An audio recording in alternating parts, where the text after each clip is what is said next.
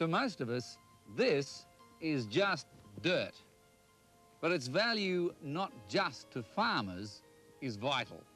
It's vital to all of us because the soil contains a little world or ecosystem of living and non-living things. These components constantly interact to allow the soil to produce many of our needs, such as food, fibre and timber. Under natural conditions, nature achieves relative stability between the climate, the land, plants and animals. When changes do occur, they're usually slight and gradual, and the stability is maintained.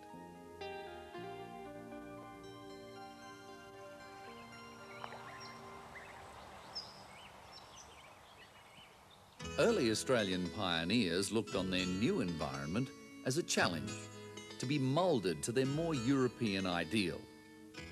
In many cases, the introduction of agriculture caused sudden, sometimes dramatic changes. Trees were removed, the soil ploughed, and the pastures were intensively grazed. This effectively created new ecosystems. Because these were not always in balance, in many cases, there has been a rundown in the ability of our soils to meet our needs. Loss of nutrients, breakdown in soil structure, outbreaks of weeds, even salinity and soil erosion are obvious signs of this degradation. This is not a pretty picture.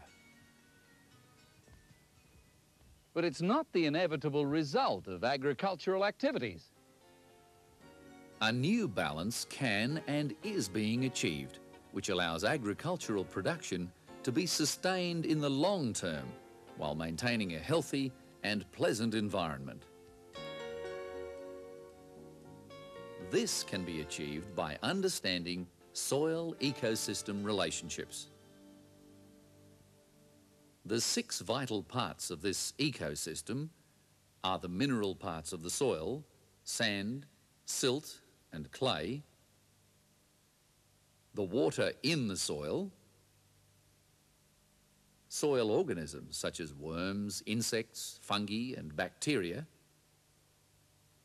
nutrients that are needed for plant growth, weed control in agriculture, and soil protection through ground cover. It's the relationships between all these parts that we have to understand. To show these interactions, let us start by looking at the fate of water falling from the sky as rain and entering the soil. The fate of each of these raindrops is important to us. When raindrops hit trees, pastures, crops, dead plants and leaves, or any other form of ground cover, they lose their force on impact and filter gently down to the soil below. The raindrops that gain entry into the soil because of the vegetation or stubble cover move slowly down large pores or cavities called macropores. This moisture is then stored in the smaller micropores, a bit like a sponge. Because soils are composed of different amounts of sand, silt, clay and organic matter, they differ in their ability to absorb and store water. Even the seemingly unprofitable work of the common ant has its place in the interrelation of soil water and the soil. Channels formed by ants, decayed roots, termites, earthworms and other soil organisms are valuable in providing easy entry for water.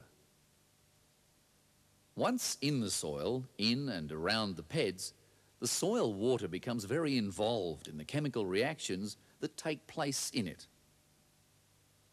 Plants require many different nutrients or natural chemicals to grow well. Many of these are required in large quantities, some in very small amounts. Some come from minerals naturally in the soil, others from the breakdown of organic matter by soil organisms. Another source of nutrients is the addition of artificial fertilizers.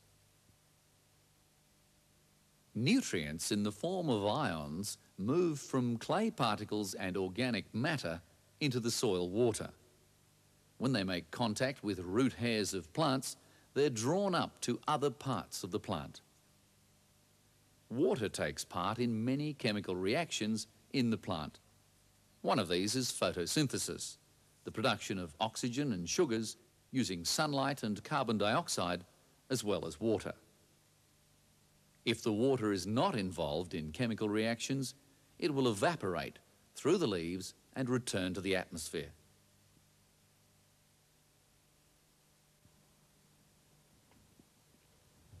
That's the good story. Rainfall absorbed completely into the soil to assist nutrients to produce a healthy plant. But the life-giving soil-water cycle doesn't always flow as easily as that. Let's take a look at what can go wrong. Where there is no ground cover, the drops pound into the ground, smashing soil crumbs called PEDs.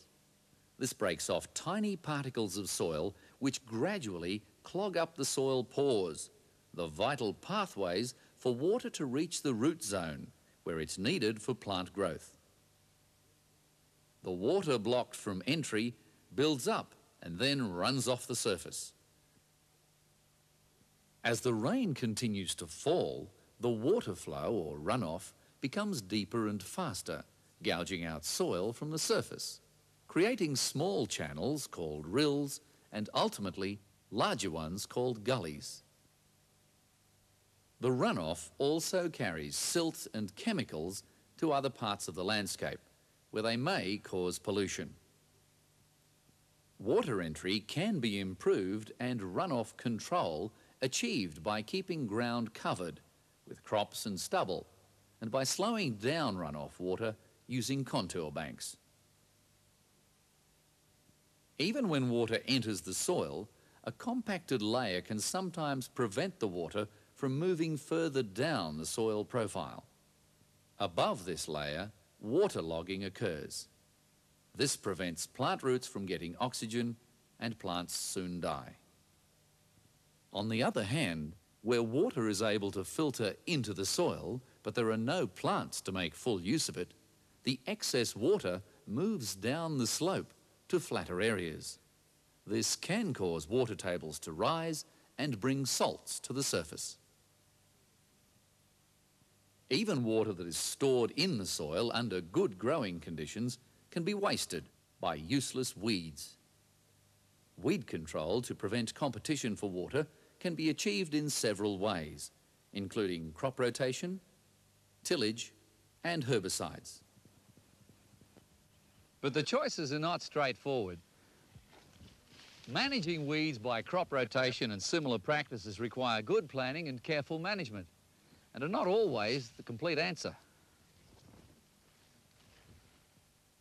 Herbicides can be costly, need to be applied correctly if they're to work, and may cause unwanted damage to other living things. Tillage is often the cheapest and most direct option, but excess tillage can damage the soil structure and remove the protective soil cover of growing plants or stubble.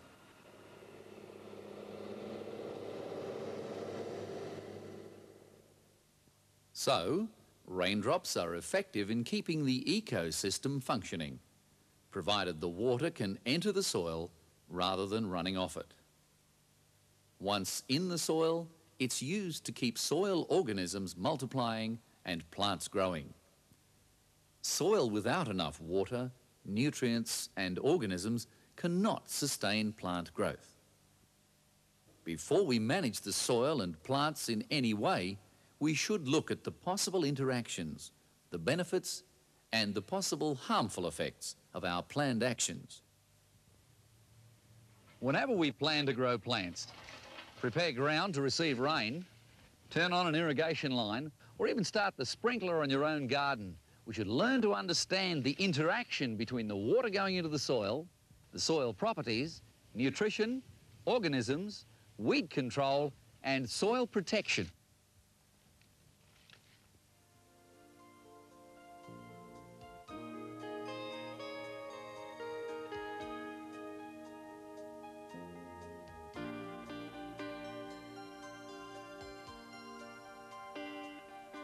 If we all understand soil ecosystem relationships and apply them when managing our land, its productivity will be retained indefinitely for future uses.